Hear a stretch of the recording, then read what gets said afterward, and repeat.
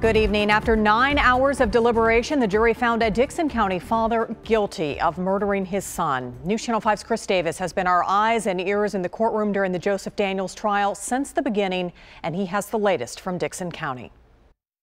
When Joseph Daniels walked through this doorway, it was the last time he would be considered innocent until proven guilty. And I'm told that the jury has reached a verdict. Because just moments later, as to the charge of first-degree murder and the perpetration of a felony crime, how does the jury find? 7 women and 5 men from Chattanooga would decide his guilt was proven. Guilty, sir. The jury found Joseph Ray Daniels guilty of first-degree felony murder, second-degree murder, aggravated child abuse, initiating a false report, and tampering with evidence. All right, that concludes our business then. This court stands adjourned. The prosecution ended their day with hugs.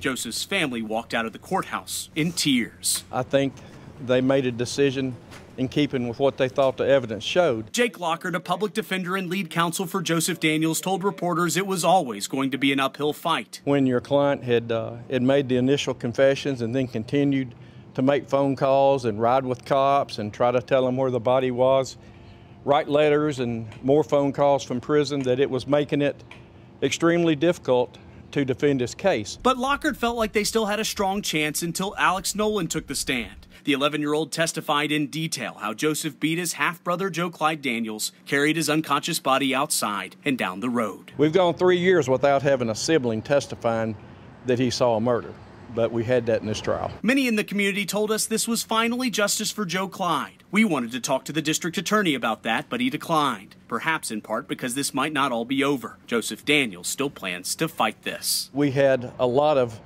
reversible errors in the trial, and so he's advised he wants to pursue an appeal.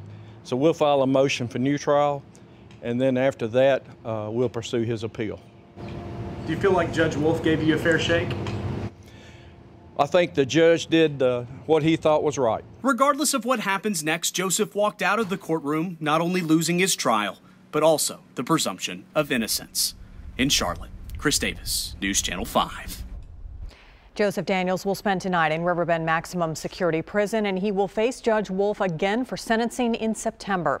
Coming up tonight at 6, we'll hear how people who live in the area are reacting to the verdict.